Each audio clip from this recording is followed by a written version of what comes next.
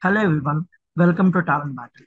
In this video, we will solve TCS NQT specific previous year questions. So like, comment, subscribe and share our channel if you are looking more such content. If you are looking for detailed preparation, we have complete masterclass in which we will cover aptitude, coding, DSA, interview preparation, communication practice, company specific training, projects, latest technologies like full stack development, data science, and many other things. For more details, connect with us and do subscribe. And let's now start the session, everybody. For more details, connect with us. Now, let's start the very first question, everybody. Okay, let's solve this question.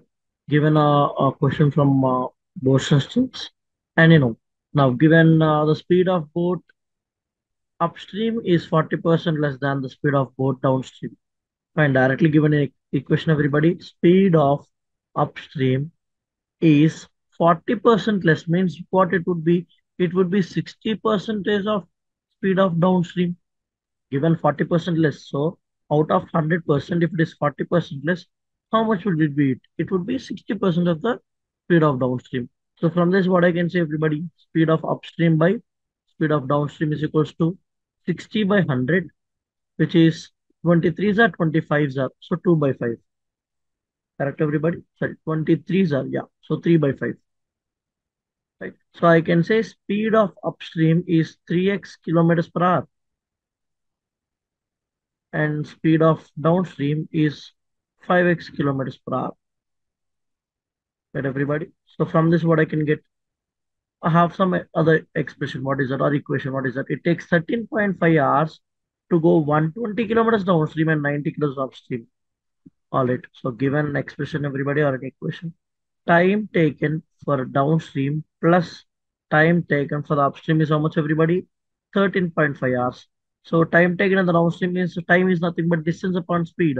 Distance of downstream is how much? The distance of downstream is 120 upon the speed of upstream. Downstream is how much? The speed of downstream is 5x plus distance of upstream is 90 kilometers upon speed of upstream is 3x kilometers, and that is equals to 13.5.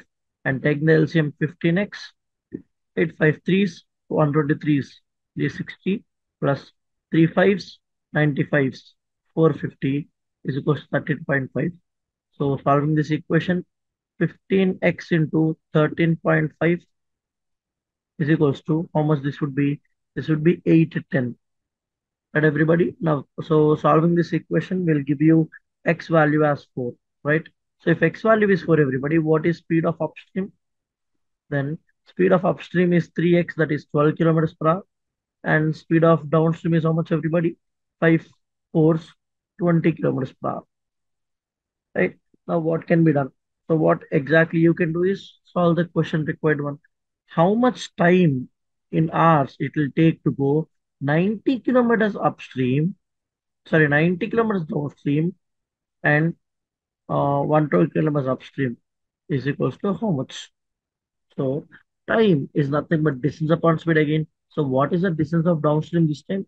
The distance of downstream is 90 upon speed of downstream is 20 plus distance of upstream. Distance of upstream is 120 upon speed of upstream is 12. Right, everybody, is equals to how much? Let it be x. Right, the time be x. Now, so from that, what I'll get, everybody? 0, 0 gets cancelled. So this is 4.5 plus this is 10. So that's going to give me x as how much, everybody?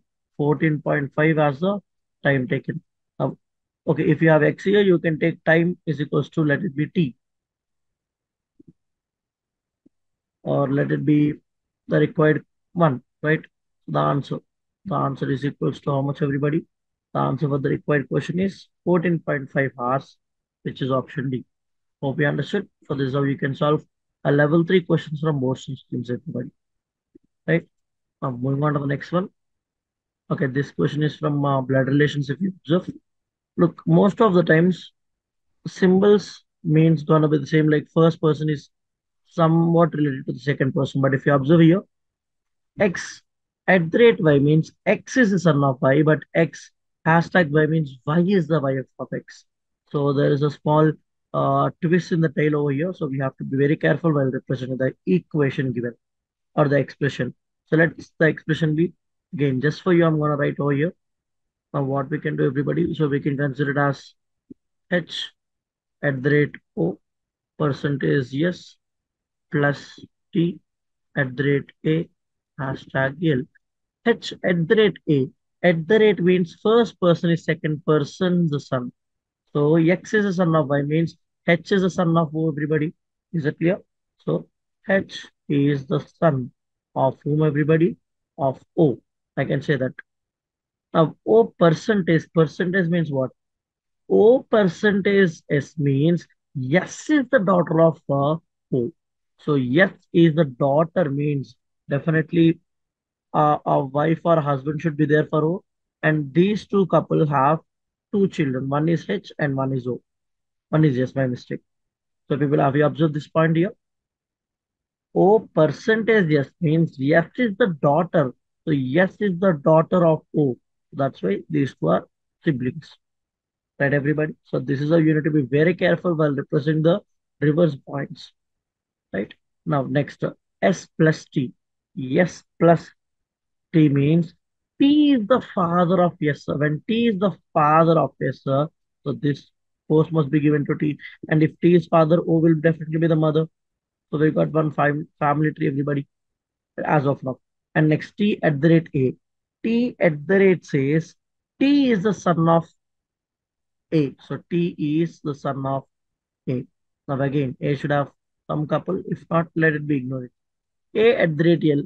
A, sorry, A hashtag L. A hashtag says L is the wife of A. When L is the wife, A must be the husband, everybody. Right? So this is the family tree that we have represented. So you have to be very careful when there are some reverse order, right? So if you do something wrong instead of doing the reverse order, if you just arrange it generally, again the entire family tree will be wrong. Now let's go with the question. Which of the following is the correct conclusion from the drawn from the expression? Okay, from this expression, what is the correct conclusion? Yes is the son of L. Yes is not the son, by the way. First of all, yes gender is a female. It is not even a son. Then what is the relation of yes to L? Yes is the granddaughter of L. That everybody, yes is the granddaughter of L. So wrong answer. H is the daughter of A. H is not the daughter of A. H is the grandson of A actually. So again wrong because H's gender is male. So here itself we can cancel. L is the wife of A. L is the wife of A. Definitely yes. Yes is the son-in-law. Son-in-law maybe. So yes is the son-in-law of T. Yes is son-in-law of T. No. Yes is the daughter of T. So that's this is also wrong one. So option D1. Look, by the genders itself, we are able to say that these are wrong answers. Only option C is the correct answer. Clear, everybody? Yeah. Hope you answered both the questions and hope you understood both the questions, everybody. Thank you for watching this video.